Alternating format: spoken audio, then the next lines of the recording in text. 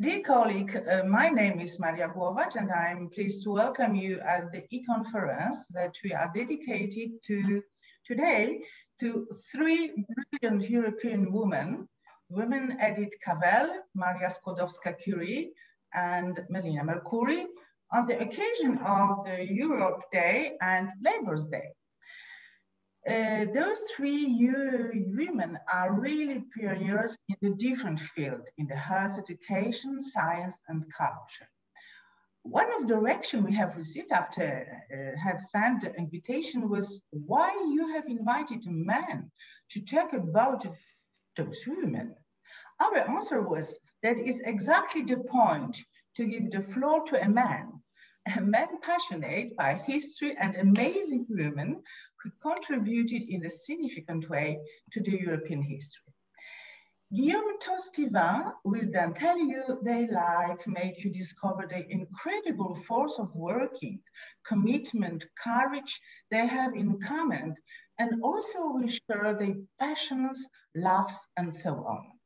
Before giving him a floor, I would like to introduce to you my colleague, Blandine Pellustrandi, who is also passionate by culture and contributed to the European Cultural Project when she was working as a head of representation in Marseille, France. Blandine, could you please introduce yourself and tell us short your experience, and after that, give the floor to Guillaume Tostivint. Thank you, and the floor is yours, Blandine. Thank you, Maya. Thank you, and welcome to all the colleagues to celebrate the Work Day first. And there is some Lily of the Valley for you, especially, and to celebrate also Sunday, the Europe Day.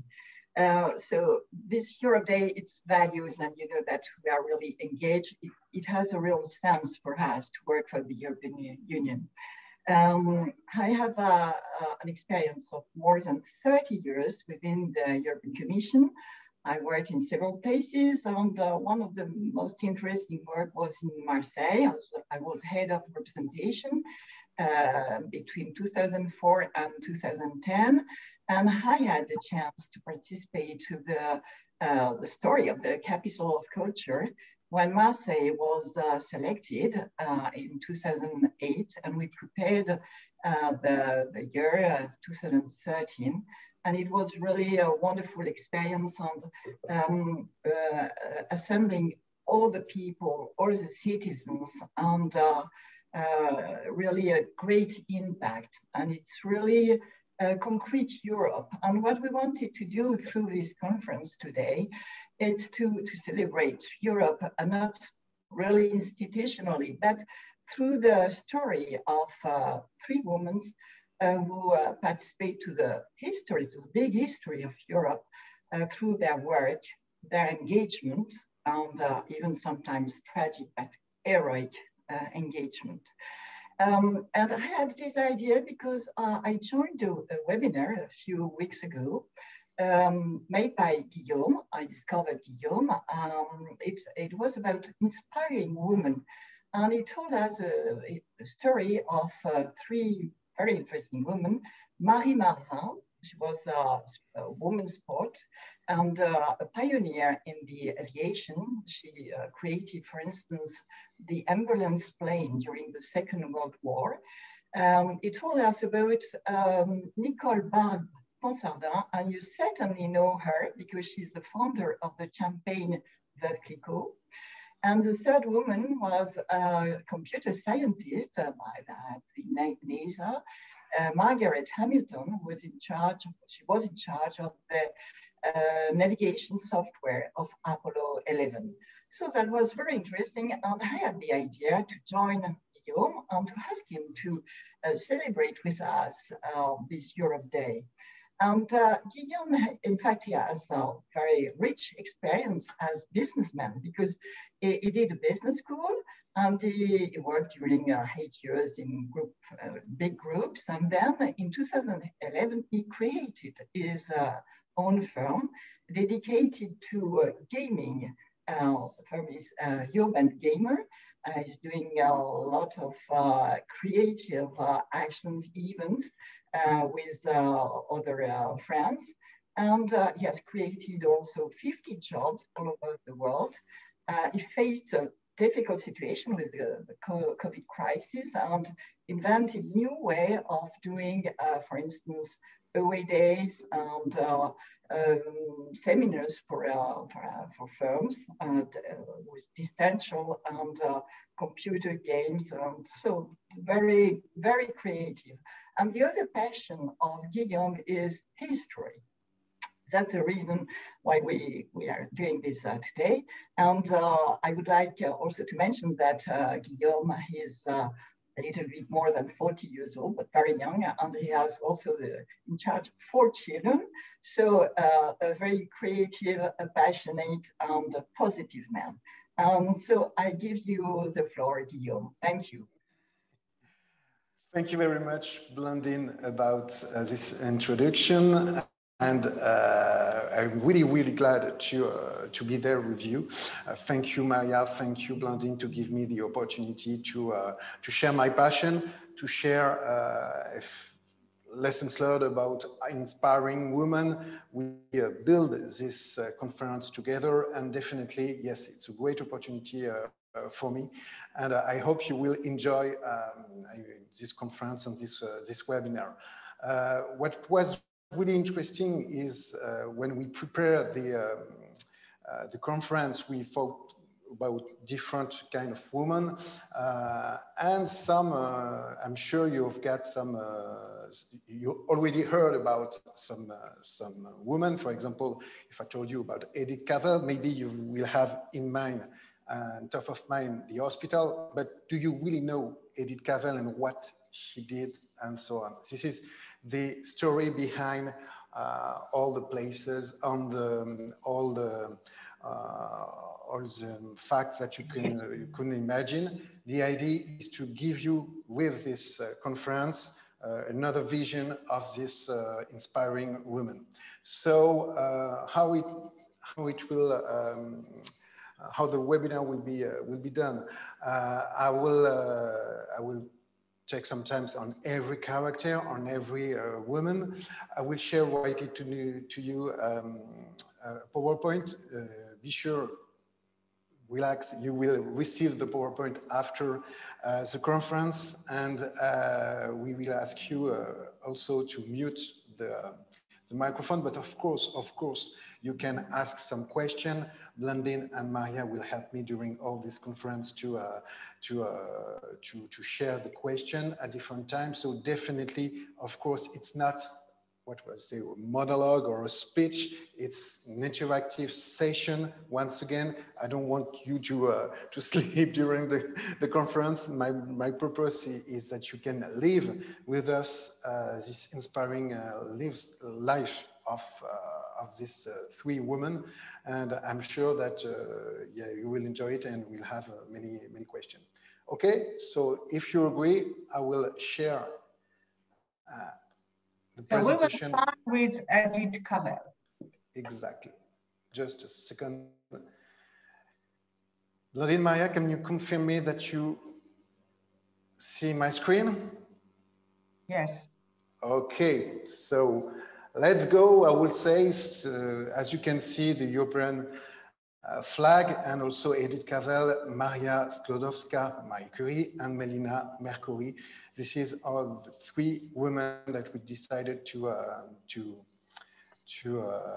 put in evidence in Zoom, I would say, for this conference.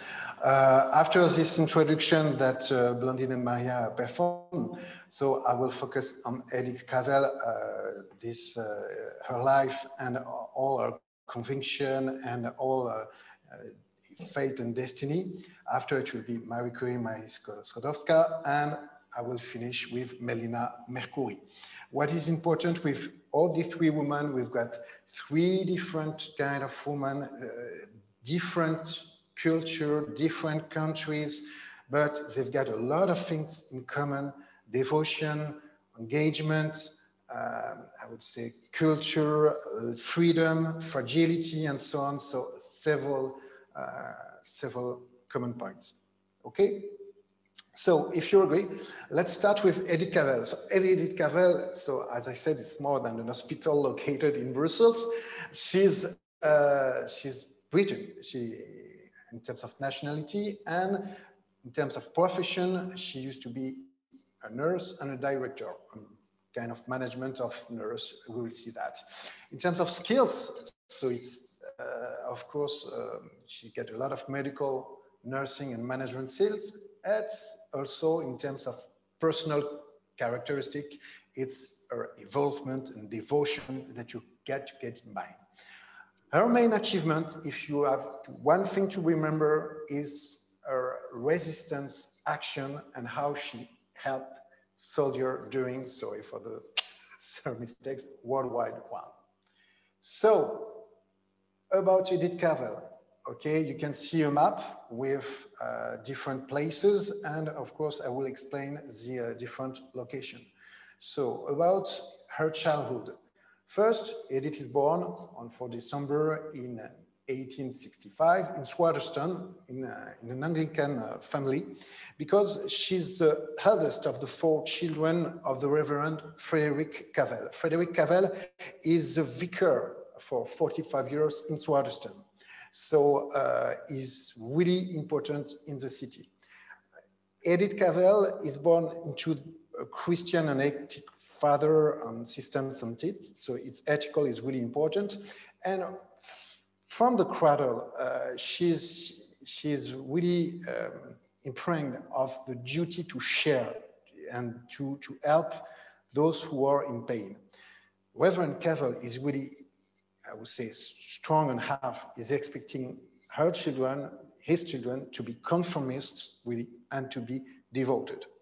So for Edith Cavell, yeah, she understands that, of course, but she loves her Swaderston childhood, so the city where she lives. She said it's a time when life was fresh and beautiful, on the country, so desirable and sweet. So we can imagine in kind of landscape that she lived in the end of 19th century. But Edith Cavell's father, once again, is stern, is censorious. Her mother is gentle, is loving, and from her mother, Edith will learn a lot, especially about cooking, about housekeeping, garden keeping, and so on. But she definitely loved her mother. She has a talent for languages, particularly French, and she loved drawing. In 1988, it's a really important fact, she's 15, and she, Edith Cavell, and her sisters will be taught by live governess. Governess is really important in England. I will come back later of this. But this governess, Harriet Joyce Baker, is really important for Edith Cavell. And Edith Cavell will learn a lot with her. And she realized that governess is definitely, yeah, a profession that should be inevitable for her if she looked about the expectation of her father. So she had in mind, she said, oh, okay, I'm supposed to become a governess. It will be my fate.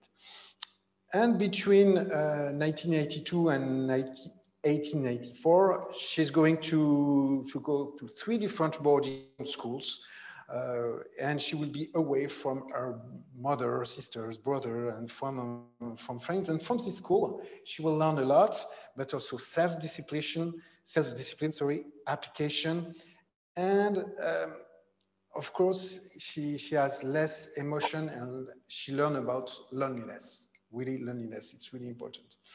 And of course, with these 3 boarding schools, she lives far from Swaderston, and every summer she come back, and she gave her mother an album of drawings and watercolors about the place where she lived during the study, Laurel Court, and really we can find the the drawings of Edith Cavell, you can see there's a lot of flowers, birds, and so on. She really developed an artistic talent. Anyway, so as I said, she's supposing that her friend would become a governess, but once again, sorry, what's that?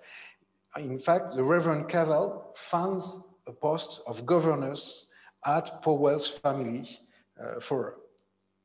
It's with church connection in St. Petersburg and so on. So it's where you get the figure of 2. And once again, you've got 25,000 governors in England in the second half of the 19th century. So governors generally end up as single. So society gives us little opportunity for romance or even close friendship. So this is, I would be her fate, but she accepted. In the summer, Edith Cavell decided to travel to Germany and she discovered Europe. And it's really important because she will discover different kind of cultures and so on, different civilization. And definitely it's really important for her to traveling Europe in 1988. And Guillaume, tell us, what lesson did she get from this travel to Europe? Yes, thanks, Blandine. In fact, she realized that work abroad will give her a lot of opportunity, but also a wider horizon for herself. And she realized she has few opportunities. Once again, marriage is not her expectation. And of the 4 of the children from the Cavell, only 1 is expected to marry and have children. And so this definitely, when she's coming back to Swaderston, she wants to go abroad and to work abroad.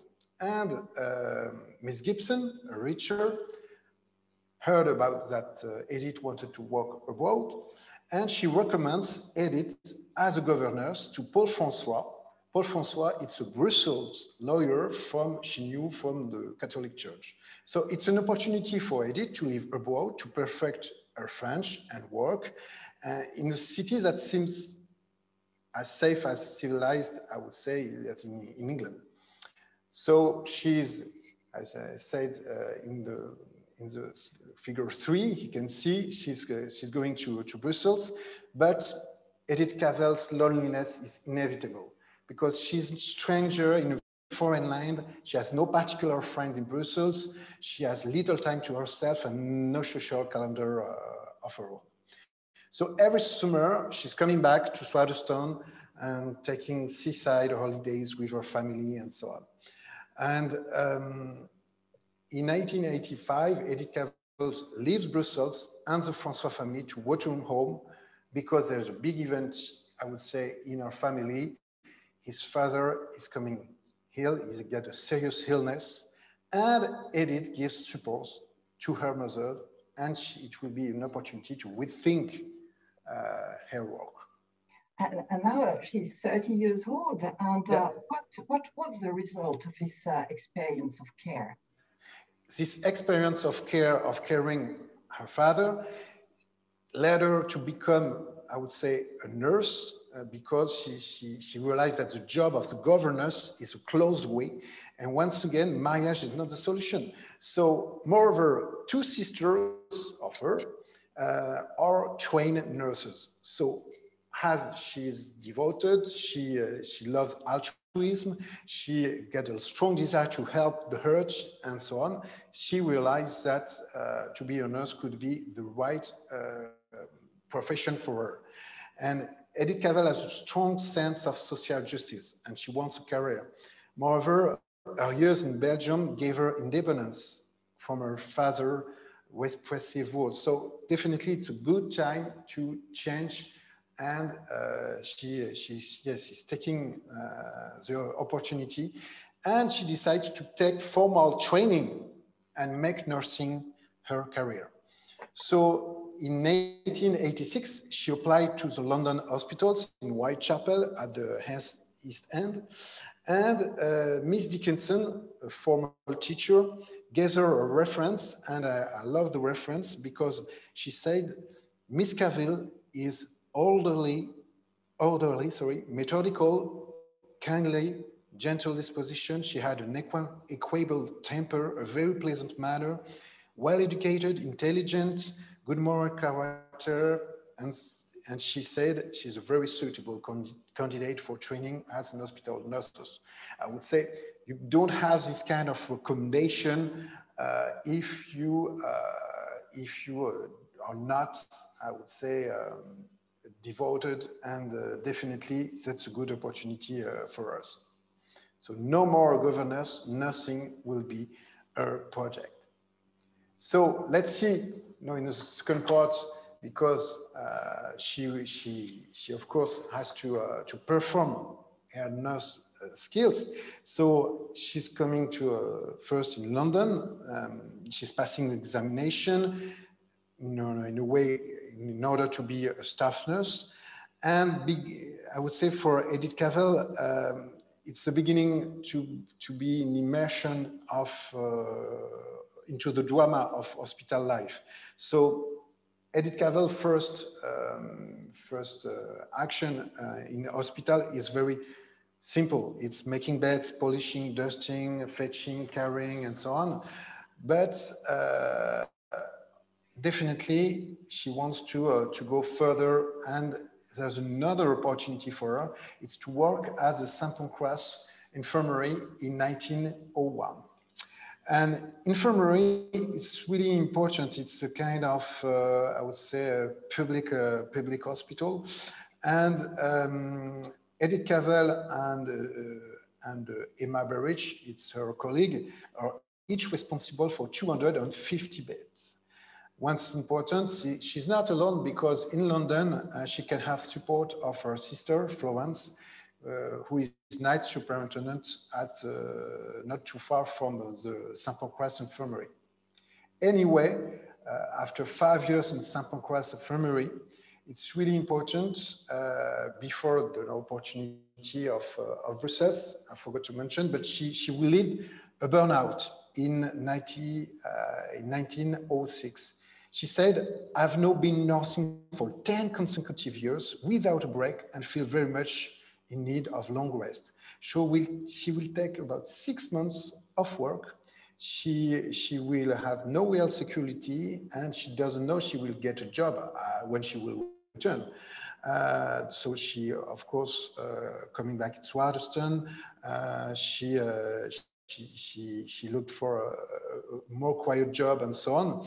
She's 41, she's looking for another new experience. And this opportunity appeared 1 year later in 1907, because she's asked by Antoine de Page. Maybe you know this character if you're located in Brussels.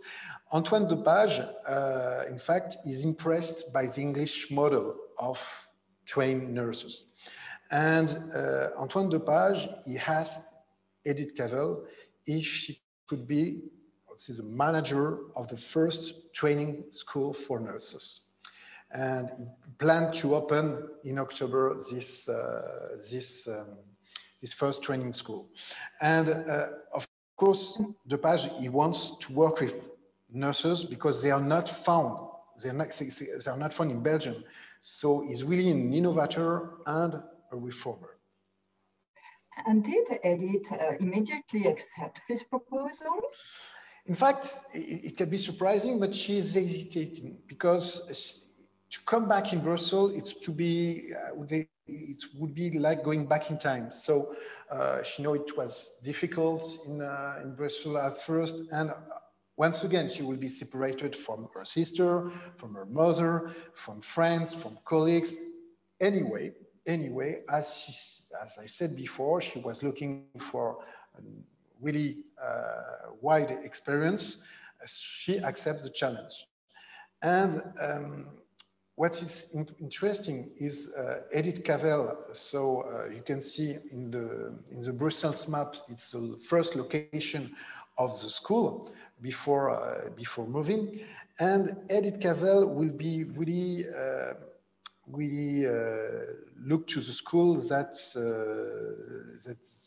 about the management of the school, but to be sure that all the patients are, of course, well cared with good nurses, with instructed domestic staff. She interviews prospective nurses, she lectures the nurses, she performed a lot of job of management during all this experience. If there is an operation, of course, she assists the surgeon. In fact, the objective of the school is, there are three objectives. First, to create a profession for women, nurse. Second, to forward the cause of science. And third, to provide the best possible help for, of course, sick and suffering and so on. To realize, the school has 50 boarding rooms for students, so really dedicated school, 2 operating theaters, but her main problem is hiring, it's recruiting, because there's such success of the school that she gets some problem to recruit good and qualified nurses. So what can she do? She's coming to be an ambassador for nursing, because once again, it's a kind of new job for Brussels, in Brussels. So she starts writing articles on Nurses magazine to hire qualified nurses. And so she's publishing an article of the school in London, for example, a Nursing Mirror. So you've got some British nurses that are coming to Brussels. And she succeeds to get 23 new nurses owing the training courses. So it's the beginning of a new reputation. And she will attend the International Congress of Nurses in London as part of the Belgian delegation. She gives a lecture on the schools about hopes and ambition about the nurse job. So it's really interesting, because you've got a person from Brittany working in Brussels, coming back in London to give her vision of nursing. So definitely for her, I would say nursing has no frontier. Anyway, so with a lot of articles in L'Infirmière, she's writing a lot of different newspapers, Nursing Mirror, Le Devoir d'une infirmière, for example. So definitely she tried to be more than an ambassador, but also a lecturer in a way, because for her to be a nurse, it's a real duty for her passion, for the family, for the friends, and it's really important that they understand the nurse job. And how did she manage the nurses? How was she with them? It's interesting, because her management is strict. She's focusing on discipline and rules. She asked the same rule of chastity at the London hospital: no married nurse, no going out with the doctors or medical students, lights out, phone door locked by 10. So she definitely put the same, I would say, rigor that she had with her father in nursing. So it was, I think, quite tough management, but for her, it was so intense and so important for her that she had to put really discipline and rules. And within a year, she was training nurses for 3 hospitals, 24 schools, and 13 kindergartens in Belgium. Another short story, one day in 1910, there's a dog that shows up at the garden door at the school. He's gray on his back and so on. And Edith Cavell decided to feed him, and he didn't go away. He stayed with Edith Cavell, and she called him Jack. And when you can meet Edith Cavell in the street, of course, there was Jack with her. Right now, here you can see in the new place of the hospital, because the hospital decided to move from the first location to the second location, or where you can see Centre Hospitalier Edith Cavell, just a few months before the First World War. And here you can have the picture of the current hospital Edith Cavell. First World War and resistance. So it's the key part of the life of Edith Cavell, because when the First World War starts, she decided to stay in Brussels, because for her, she realized that with Brussels invasion, Brussels will be in the middle of the First World War. So it's not feasible for her and in her mind to leave Brussels, to come back in Britain, to be safe and so on. No, she has to be there. She has to be in the middle of the war. But she's concerned for her mother, who lived alone. She's unable to send her money. It's difficult to write to her. So yes, it's quite difficult for in terms of dilemma, but definitely she prepared that Brussels will be a center for the care of all the wounded soldiers between France, Germany, and Belgium. And so, moreover, Antoine de Page, her boss, is the president of the Red Cross in Belgium. And another short story, when Brussels is invaded by German, Edith Cavell talked to her nurses. Of course, they are scared. And she said to her, to all the nurses, any wounded soldier must be treated, friend. Each man is a father, is a husband, is a nurse. So as nurses, you have to take no part in the war. Our work is for humanity, so the profession of nursing knew no frontiers. So it's really important in terms of speech. And how did she react to the German occupation of Brussels? Yes, it's quite difficult for her because, of course, German occupied Brussels, and it's difficult to, as Britain, and to obey to German. And on one side, she got a father that she had to obey, and in fact, on the other part, that's really important. She discovered Europe. She discovered freedom. She traveled so far, so she knows independence. So for her, military domain is really in contradiction with her values. So she will not obey the commands of German. She's too brave as a woman. And so, yes, she decided to have this intention to not obey to every orders of the German.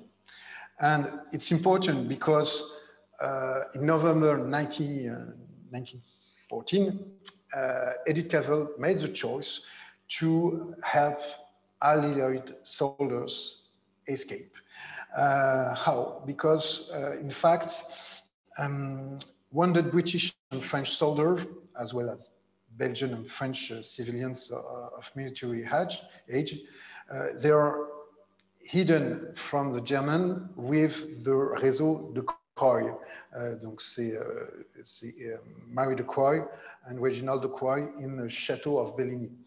And from there, from this place, they are conducted to the houses of Edith Cavell, but also other places in Brussels, and they are hidden. Here you can see a painting showing Edith Cavell in the middle and all the wounded soldiers that are hidden to German authority.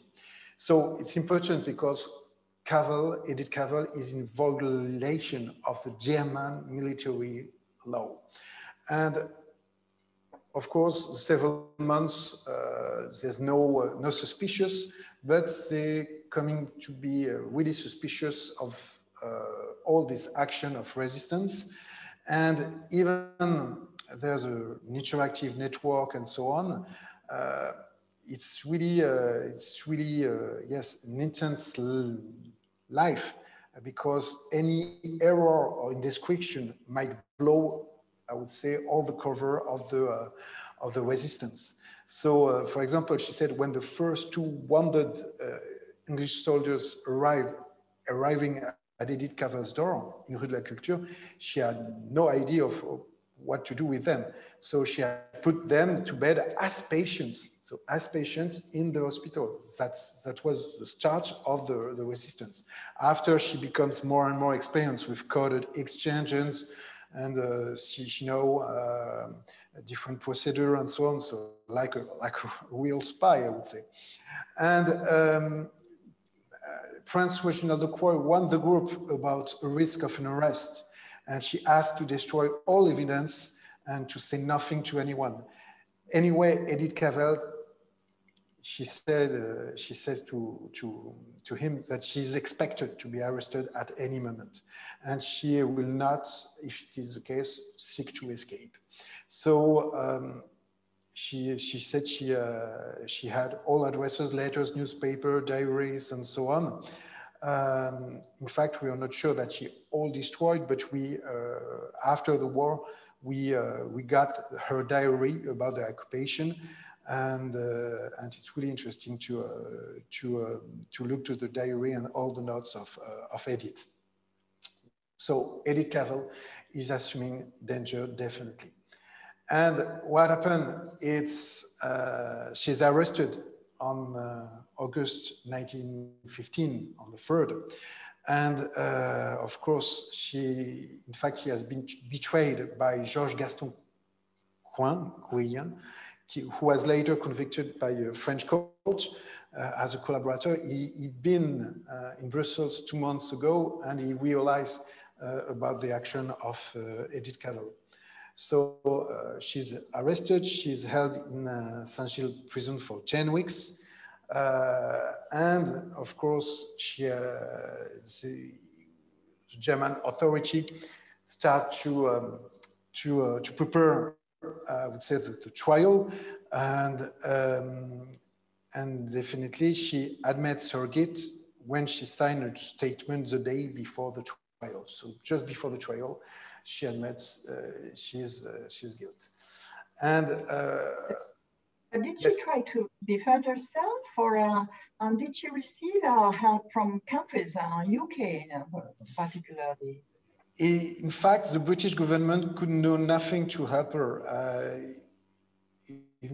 The Foreign Office of British government said, "I'm afraid that it is likely to go hard with Miss Cavell.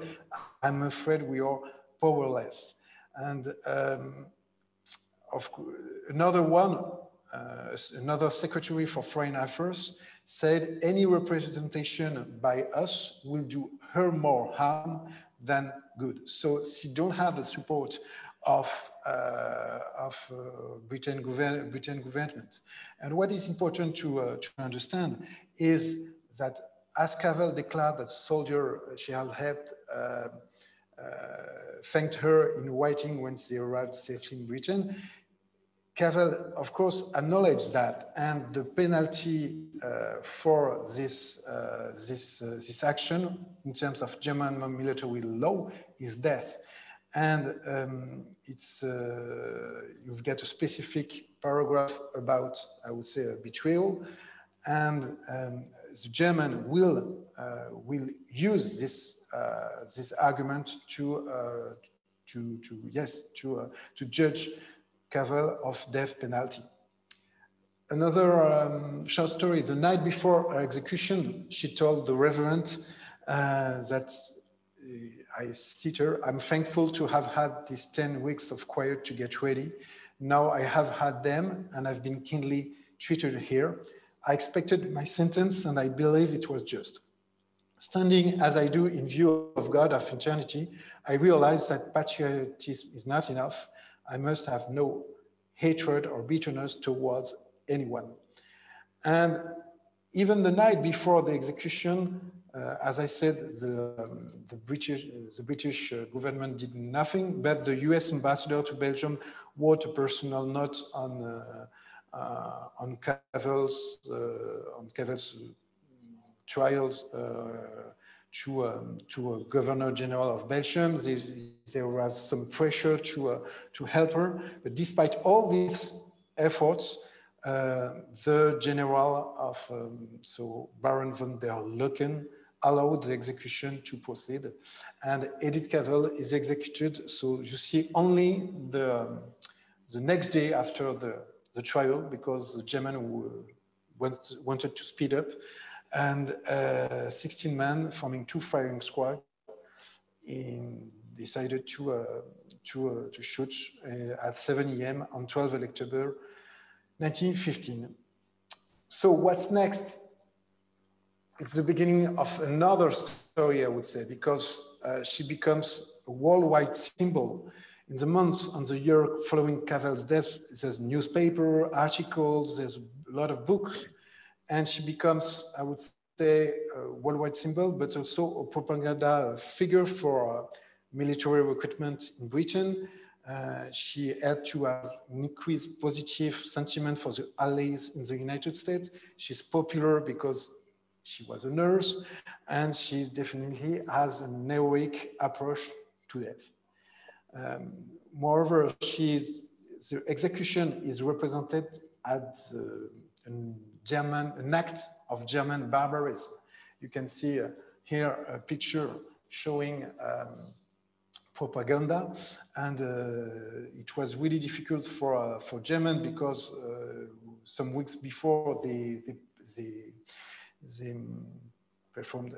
did a massacre in Dinant. It was just before. So everyone in the world is shocked about this execution, and she really symbolized, I would say, a woman's dedication in wartime. And this execution is really the subject of a lot of articles in the international press. And in Great Britain, of course, she's regarded as a martyr. And what is important also is Edith Cavell affair and the RMS Lusitania, you know, the submarine that has been torpedoed. We think that these 2 actions help the United States to decide to go to war. Here you can see other newspaper, and also a movie about the Cavell case. Here you can see some picture. Of course, a lot of homage in the world. It's interesting because after the war, her body is exhumed and brought back to the UK. And she had a memorial service at Westminster Abbey conducted by the King himself. And she's buried in Lives Green. It's in Norwich Cathedral, not too far from Swaddeston. And each year you've got a service to his grave. Here you can see other homage, I would say. You've got a mount in Canada with Mount Edith Cavell. We've got a specific pose also called Edith Cavell. You've got the statue of Edith Cavell in Trafalgar Square. And the last short story. Parents of Edith Piaf decided to give the name of their daughter Edith a few months later of the execution of Edith. So the key message, what is important that you've got in mind is Edith Cavell, she performed, I would say she wanted to go beyond being a nurse by promoting this new profession through the school, the creation of magazines. So she really got a role of ambassador, and it's really important to give meaning to your work. She was more than a nurse, she was a promoter, and it's really important to have in mind.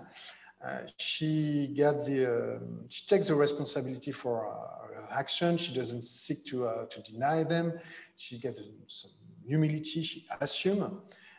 Never underestimate consequence of your decision, because during crisis, you have to take a step back from decisions. The German Empire underestimate all the public opinion and the press about Edith Cavell affair. And once again, open your horizons, because as I said in the beginning, Edith Cavell's European trips were really important for her and for a new accomplishment. And it's really important because we are here talking about women and Europe, Brittany, Brussels, Belgium, and so on. And open your horizons, help you after burnout, after interrogation, to give more sense to what you do. This is the focus for Edith Cavell. Right now, I propose a new character, and it's Maria Sklodowska. I hope that that you're still there to discuss about Maria Sklodowska. Of course, you know her as Marie Curie, but you had to know that she's Polish. She's a chemist and researcher, a lot of skills in terms of physics, chemistry, mathematics. In terms of personal characteristics, yes, a lot of rigorous, I would say, devotion in family and in science, I would say, and definitely moderate life, you would see that. Her main achievements, she discovered an isolated radium and polonium, and of course, maybe you heard about that, she won 2 Nobel Prizes. So now, if you agree, let's move on to Marie Curie's story, or Maria Sklodowska. Yes, first let's discuss about Maria Sklodowska. She's born in Warsaw in 1867, so 2 years after Edith Cavell. What is important, she's the 5th and youngest child of well-known teachers, but the context is important, and I know it's important for Maria, because after the January uprising in 1863, the Congress Kingdom of Poland is totally abandoned.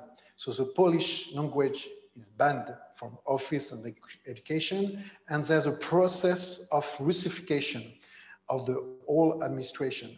And on both paternal and maternal sides, the family lose a lot in terms of properties, fortune, and so on. So definitely she starts in a difficult way, because Maria and her sister, for example, got a difficult situation to handle as girl, and the education will be really important for them. Her father of Maria taught mathematics and physics, subjects that Maria is willing to pursue, and is also director of 2 Warsaw gymnasia, secondary schools for boys. So definitely, she has a father dedicated to education. Her mother Maria, is operating in Warsaw boarding school for girls, and she decided to resign from her position after the born of Maria. But Maria's mother dies of tuberculosis. Maria is only 10, and it's really important because for her, it's really a tragedy to lose her mother. And less than 3 years earlier, Maria's older sibling, Sofia, has died of typhus, contracted from her brother. So really difficult situation. And Maria, so when she's 10, she attends a gymnasium for girls, from which she's graduated with a gold medal. And she spent sometimes with, of course, her father. She spent sometimes in a regular institution of higher education, because she's a woman. So she and her sister, Bronia, are involved in what we call Flying University. It's a Polish patriotic institution of higher learning that admitted women students. What is important, Maria made an agreement with her sister, Bronia, that she would give her financial assistance during medical studies in Paris, because Bronia is going to move to Paris. And she attended in exchange similar assistance, and it will happen 2 years later. So, so there's a really strong relationship between Maria and her sister Bronia, and an agreement. In connection to this, she had to have a job, and I don't know, but we saw Edith Cavell, the position of governess. In fact, Maria will take also a position as governess, first as a home tutor in Warsaw, and then 2 years as a governess in landed family, the Zorowski, and they are relatives to of her father. And what is important, she fell in love with the son of the family, Kazimierz Zorowski, and the parents rejected the idea of marriage, and Kazimierz was unable to oppose to the decision of his parents. And for Maria, the loss of the relationship with Zorowski will be very tragic for her.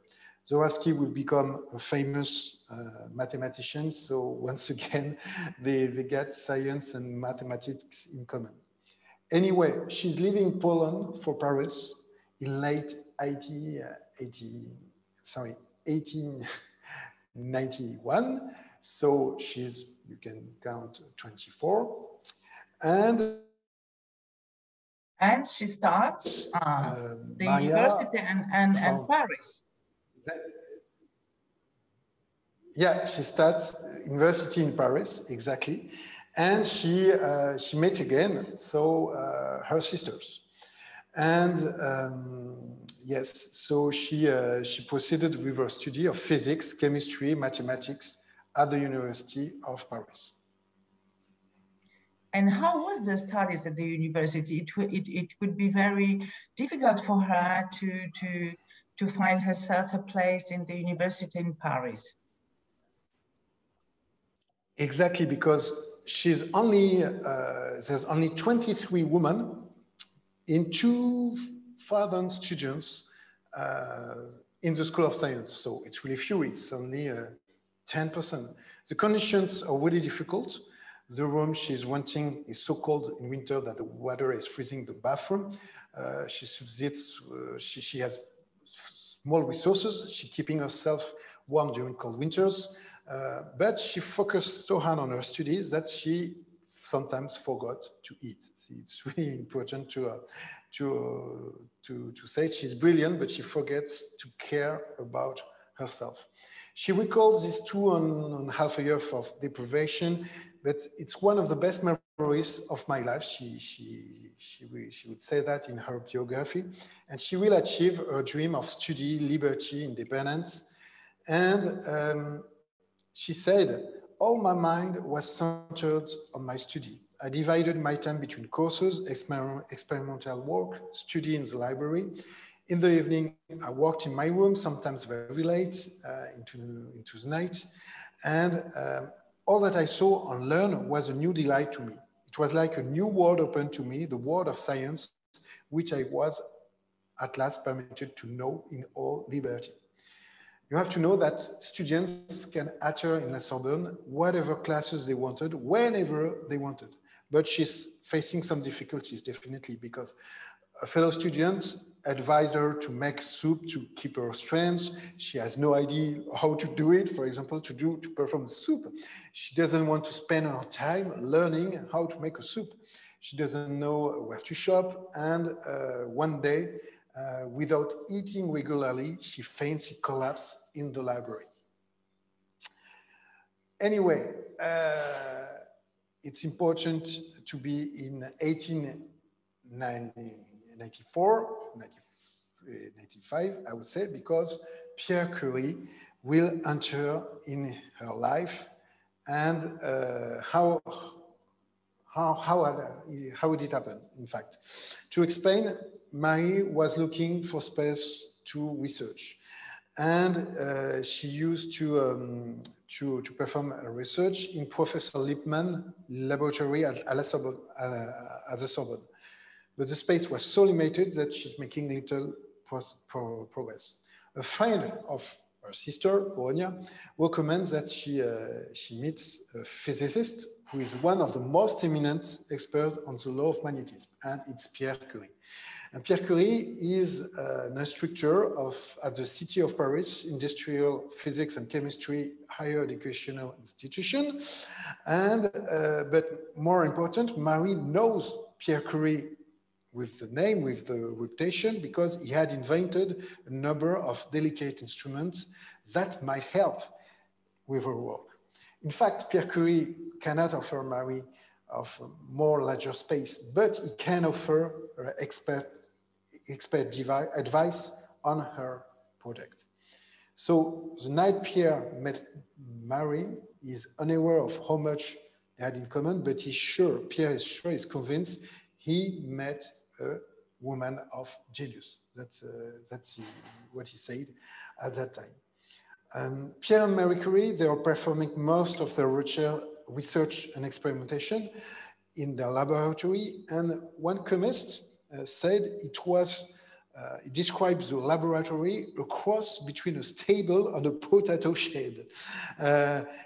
He even claimed that once he saw the laboratory, he thought it was a joke, because it was definitely too simple and definitely not adaptable for any research. The mutual passion of Pierre and Marie for science bring them increasingly closer, and they begin to develop feelings for each other. But moreover, Pierre is more than the man of the situation, but Marie decides to return to Warsaw for the summer. And Pierre suffers from the situation. He fears that he might never return to Paris. So he's writing to her, Pierre, it would be a fine thing to pass our lives near each other, hypnotized by your dreams, your patriotic dream, and our scientific dream. If you were French, you could easily become a professor in a lycée or a normal school for girls. Does this profession appeal to you? So I would say Pierre is trying to convince her to come back in France. But in another letter, he suggests that when she returned after the summer, they could share an apartment, a flat, which would be split so that she could have privacy. She refused the arrangement. And she refuses, and how Pierre reacted? In fact, Pierre decided, I would say, to propose the marriage. At first, Maria don't accept, as she's still planning to stay back to her native country. But Pierre Curie decided, okay, he's willing to travel to Poland. He declares that he's ready to move with her to Poland, even if her career will be reduced to teaching French to students. And Marie realized, wow, it's definitely is the man of my life. And Marie accepts the wedding and accepts to come back in Paris. So they are getting married in Sceaux without religious service. The reception is really simple in Pierre's parents' home in Sceaux. And they are living Sceaux on a pair of bicycles they had purchased as the wedding gift. And definitely at that time, they are deeply in love. Anyway, Marie and Pierre are really absorbed in their work. And Pierre, he got the same problem, I would say, of Marie. He forget sometimes to think about himself. Sometimes he couldn't recall what he ate for dinner, or even if he had eaten at all. They are really hard workers. They are really hard performers. They are sharing pastimes, I say, long bicycle trips. And at night, without telling Pierre, Marie is attending class on crystals in order to better understand the work of Pierre. So I think it's really really interesting to know that she did this class without telling him. And what is important is the following step, because they will perform a hard work sequence of several years, because in 1895 X-rays and uranium rays opened the way to their research, because it's a really important discoveries. And Marie Curie is deciding to look into uranium rays as possible field of research for TEDS. And using the tool of Pierre, she discovers that uranium rays cause the air around a sample to conduct electricity.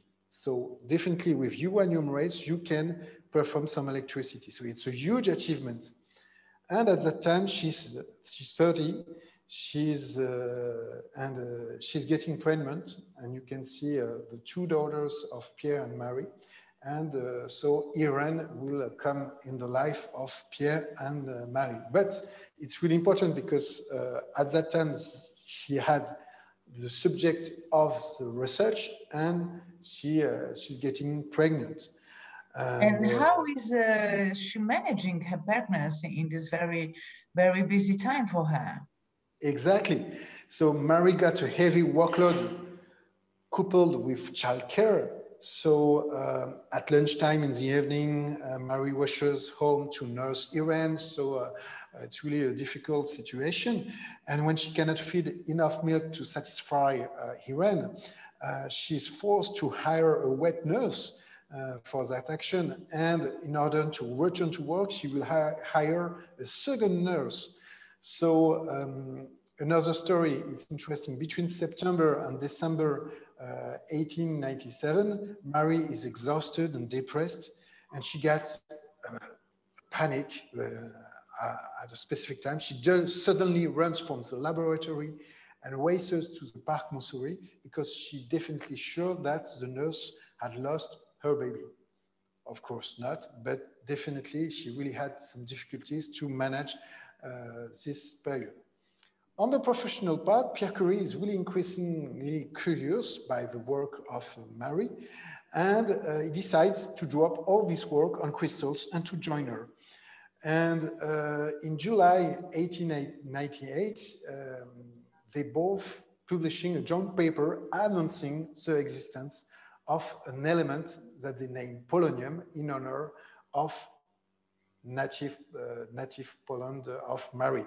And ironically, the Poland remains partitioned among three empires, Russian, Austrian, and Prussian at that time. So definitely, Poland is really important for Marie. So let's sum up. Polonium and uranium are discovered.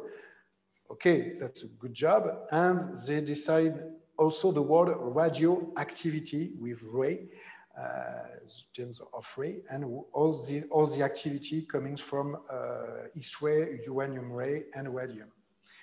And even polonium and radium are discovered, they are discovered only theoretically. So for physicists, they agree to accept the Curie's discovery, but chemists, not.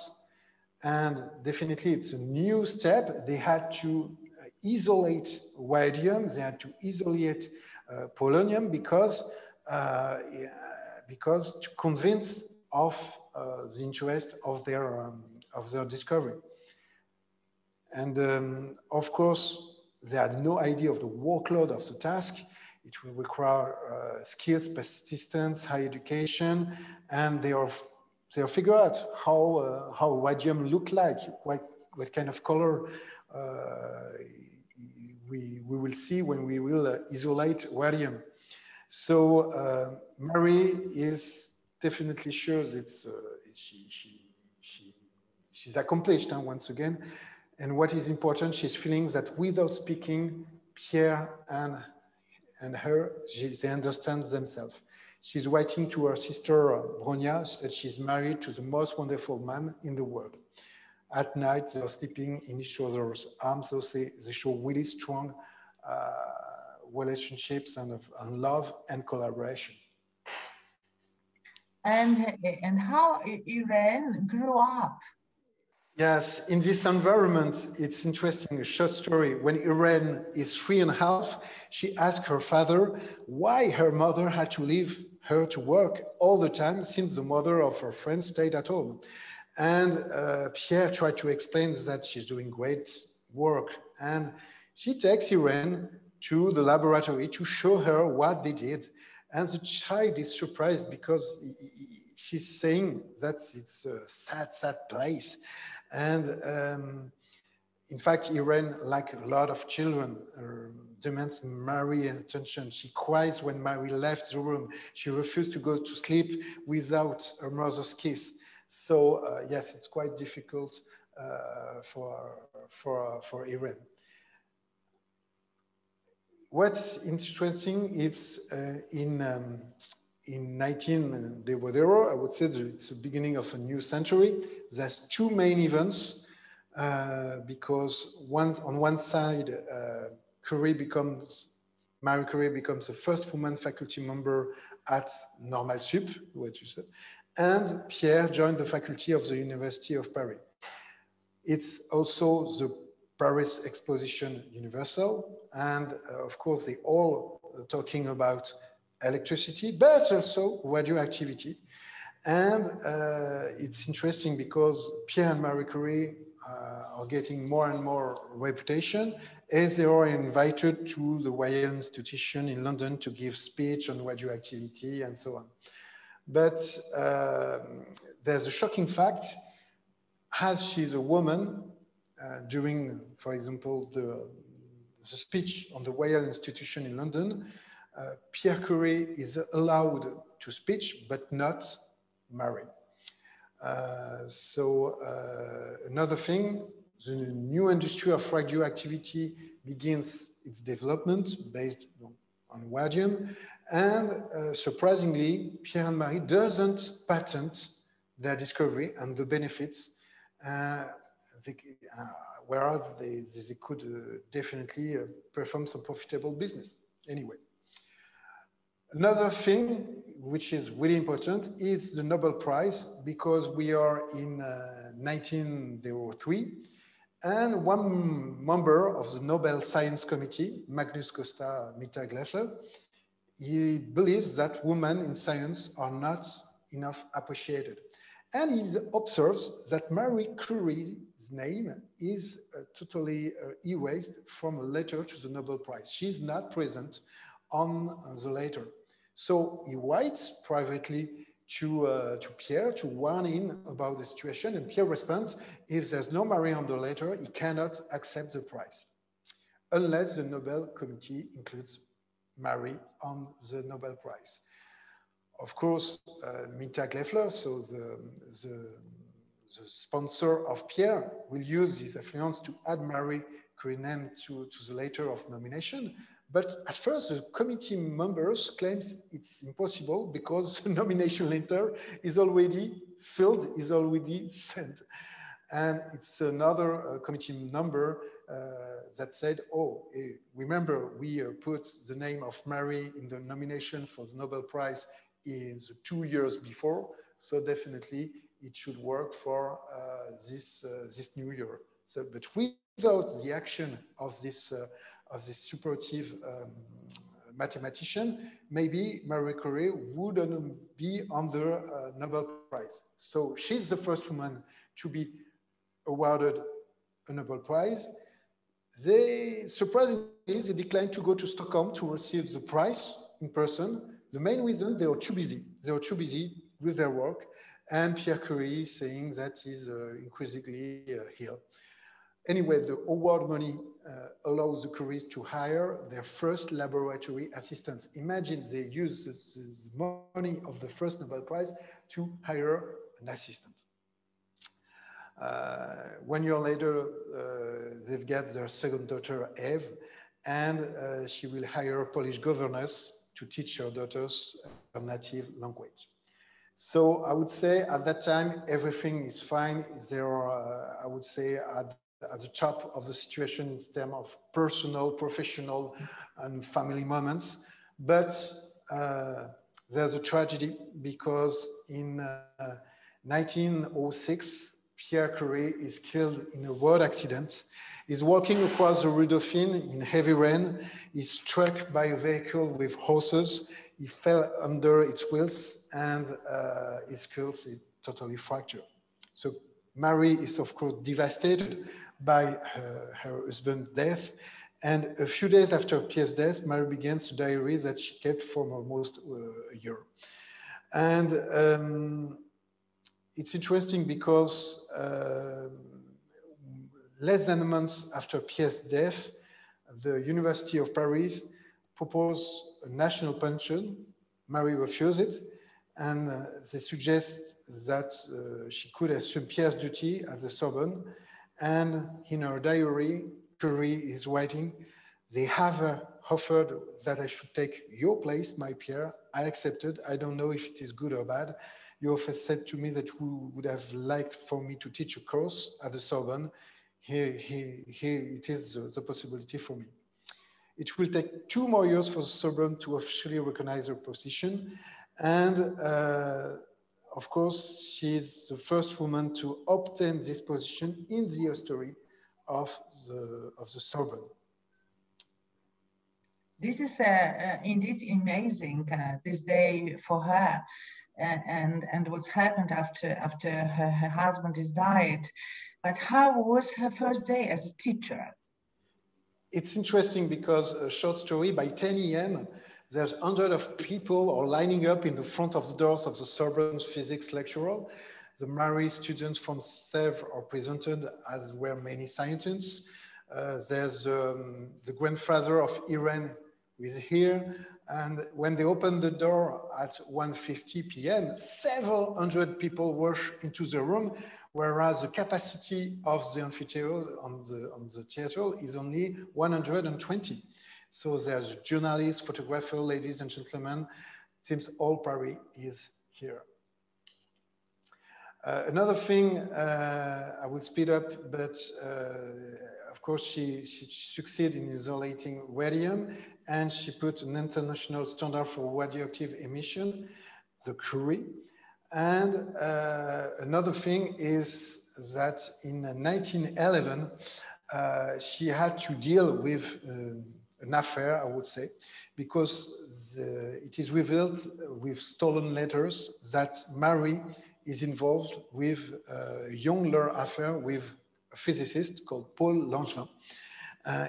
He's a former student of Pierre Curie, and the problem, I would say, for the opinion is he's a married man, even he's a tall man and so on. He can be, he's 5 years younger than Marie.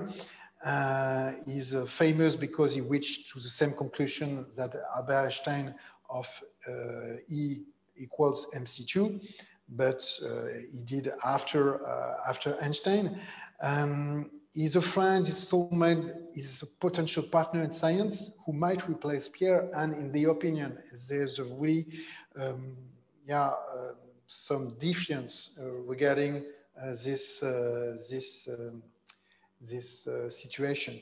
This is a very, I didn't know that she had this affair. It's really something that we discovered, and how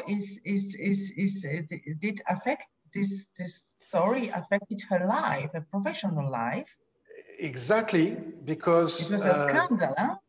Yes, it was a scandal. It's a press scandal, and it's exploited by her academic opponents. Because in parallel of this affair, she's honored a second time with a Nobel Prize, but in chemistry. And she will be the first person to win or share 2 Nobel Prizes, but Marie doesn't stand the scandal, and she's fragile, and she's first saying that she's not going to take the prize. Even there's a member of the Nobel Committee wrote on behalf of the committee, asking her not coming to Sweden to accept her prize. He cites, yes, the love letters of Mr. Langevin, and he says, if the Academy had believed the letter might be authentic, it wouldn't. In all probability, we would have given you the prize. So it's really difficult. And yeah, this it would not ever happen here now, huh? Yeah, definitely.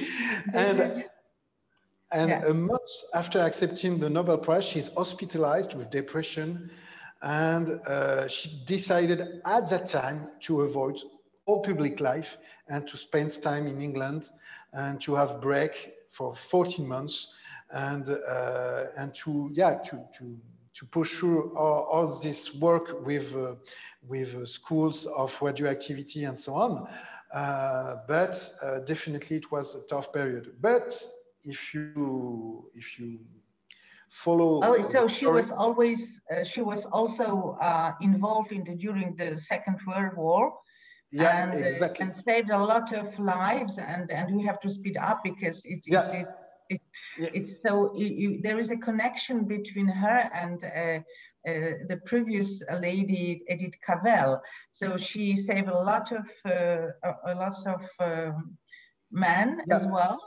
Just because she procures all X-ray equipment, vehicle generators, developed mobile radiography units, and what we call little Curies. And it is estimated that all the equipment designed by Curie had certainly saved the lives of millions of soldiers. The French government will try to give her the Legion of Honor. She will refuse. But yes, she had really an important engagement during the First World War.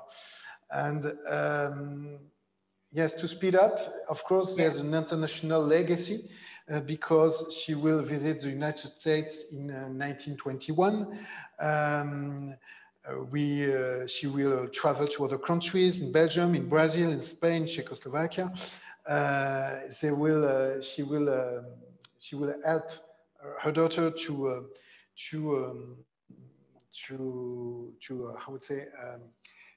design the new Joliot-Curie Institute. So when it's important because she has a lot of legacy with her daughter.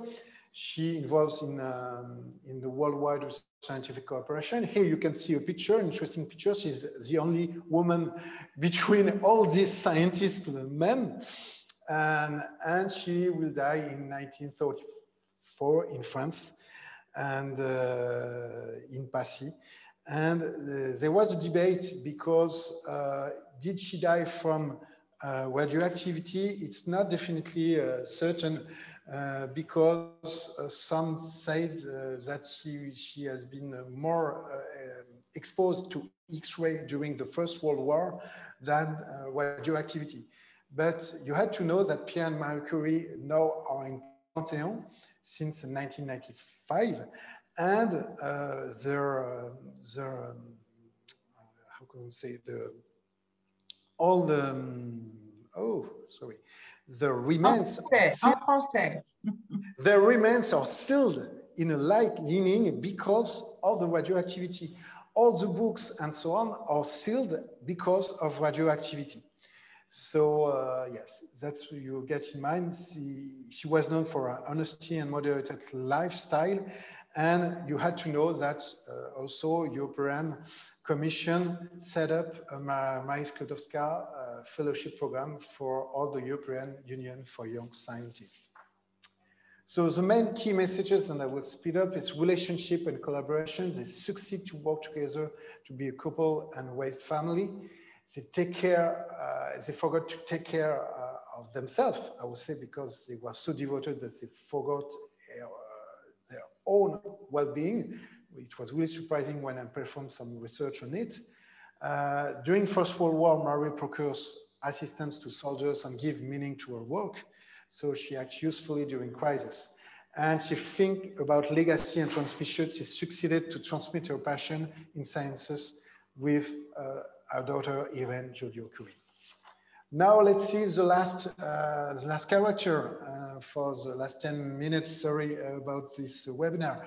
about Melina Mercouri. She is Greek, she is an actress, but also you will see she's really famous in politics. She has a lot of skills, as you can see, and kind of same characteristic with the two other women. She's involved, she's fragile, she's obstinate. And her main achievements, I would say, is that she used to be an influent ambassador of Greek and European culture. So let's see about Melina Mercouri. She's born in 1920 at Athens, in a famous Greek family at that time. And you have to know that her grandfather is mayor of Athens. He will remain for mayor of Athens for 30 years. And she had a really intense, I would say, relationship with him. And it's a model for Melina, especially as he's mayor of Athens, but he's a sweet grandfather. So Melina, definitely, for her, she faces other difficulties than Edith and Mary. There's a lot of changes in Greece because Greece became a republic. She's only 4, and her grandfather will be destitute as mayor of Athens. But her goal in her life is to become an artist. And it's interesting because she definitely has some artistic talents. At 10 years old, Melina, she's in the island of Spades, in the house of the family. She walks into a cafe and she decided to perform a dance, and the consumer are really happy of that. In a few minutes, her mother is won by a mysterious phone call. Melina receives a masterful slap in her face, but for her, it doesn't matter because the only thing that matters is that people applauded Melina's talent. So at that time, she decided she wants to be an artist. But her parents and grandfather are reluctant to artistic career. She will face really difficulty for that. She will, of course, she knows she's beautiful. She kind of provocatrice, and so also all the boys in college are in love with her, and she becomes the mascot of the Athens cadet school. But I would say she didn't get the support of her parents about the artistic career. And when her mother and stepfather went on vacation to Mytilene in the fall of 1938, she participates in audition for the entrance of the School of Dramatic Art of the National Theatre. So she did all this action of artists secretly. She secretly goes to theater classes. At 18, she's getting married with Panos, a rich Greek man, but in fact, he was more in love for, I would say, for his beauty, but there's no real hard feelings between them. And another thing that's important, it's the Second World War, because the German is invading Athens in April 1941. Her father, her brother, they are resistance, but for her, Melina did quite nothing, I would say, to resist to during the war. She doesn't want to be a neighbouring during this period. You will see that it will be different at another moment of the Greek history. So she has several achievements because she succeeded in playing in theater and with a streetcar named Desire. She performed a Paris trip when she will meet a lot of celebrity. She will discover Marcel Pagnol, Jean Cocteau, Sacha Guitry, Colette, Françoise Sagan. And she returned in Greece in 1953, and she will perform well in theater, but also in movies. And the movie Stella, it's the real start of the career in Greece. Stella is a Greek movie from Mikhail Kakayounis. Kakoyonis, and this director will be the director of Zorba the Greek. And what is important, it's 1955, because the film Stella is selected in Cannes, and during the Cannes Festival, she's meeting Jules Dassin. Jules Dassin, in fact, she lost the interpretation prize of actress, and Jules Dassin will console, I would say, her by saying, "You're worth more than a prize." And Melina will definitely fall in love with Jules Dassin. They've got the number 18 in common because they are born all together in October 18. Their respective grandfathers were born in December 18. They were getting married in May 18 in 1966. So definitely she found her Pygmalion. And Never on Sunday, it's a movie that changed everything. It's a movie about a Greek woman and an American. And of course, it's quite their story. And it's a huge, huge success in Greece and everywhere in the world. And she starts to sing also a famous song, The Children of Pyrrhus. And this is such an important movie that it helped about Greece promotion. So she will earn several prizes, Best Actress Award in Cannes Festival, BAFTA, and so on. And this is the start of the international recognition, even in the US, because she will have the Broadway opportunity to transpose Never on Sunday into a musical in 1967. But at time 1967, it's an important date for Greek history because there's a military putsch in Athens. And the putsch is going to put Melina out of the cinema, out of stage, and will transform her life, I would say, forever. She definitely will lead the resistance from the US side to protest against the dictatorship of the Greek colonels. So she tried to denounce all the dictators. So definitely the US decided to place Melina Mercouri under the protection of the FBI. And for example, she's the target of an attack. She succeeded to avoid of an attempt of a bomb of 3 kilogram. So yeah, she definitely put her life in the middle of this I would say combat. And in November 1973, student riots left 400 dead in Athens, and 7 months later, the dictatorship falls.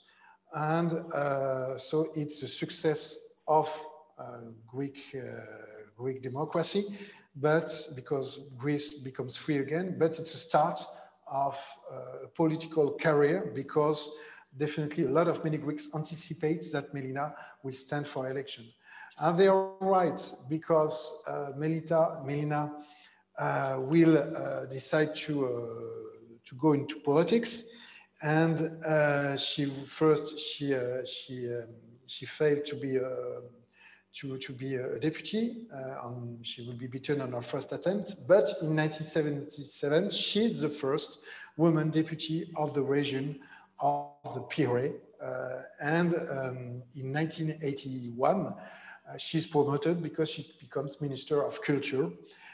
And she has a different relationship, different conviction with other Ministry of Culture, like Jack Lang, like other people. She will also be Minister of Culture in 1994 for a shorter period.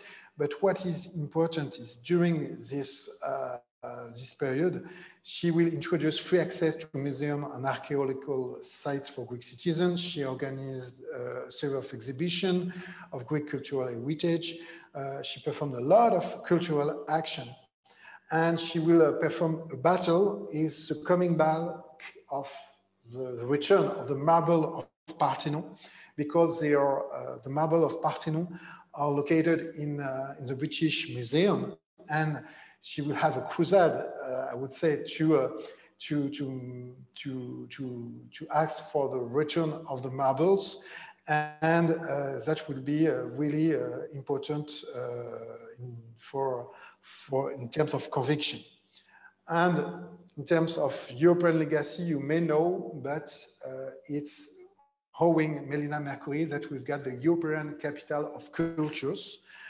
Yes, of course, Athens will be the first one to be European of cultures. And since 1984, now you've got different European capital of cultures. So the key message for Melina Mercouri, it's be aware of your strengths. She was aware of her beauty, her passion for entertainment, and how to be persuasive. You have more than one career, because she succeeded to have a political career despite critics and no experience. And don't hesitate to dare if you think you're right about the marble of Parthenon. She dares once again because she had strong conviction, and UNESCO supported her action. To go further, if you're really interested of Edith Cavell, of Maria Curie, and of course Melina Mercouri, definitely you can go deeper with this biography, with a movie, for example, Radioactive, also that has been released last year. And yes, these three biography helped me to build all this information together, and all this story of these three women, exceptional women. If you're interested, I've got a podcast of different portraits, business and management. So I take an example of events, of scientists and so on. Not only women, but yeah, a lot of men. There are a lot of men as well. I had this morning. It's very interesting, but it's in French, and you connected all these slides to this today. Take the lessons from their lives. Exactly. And there is a lot of connection between their lives and our lives.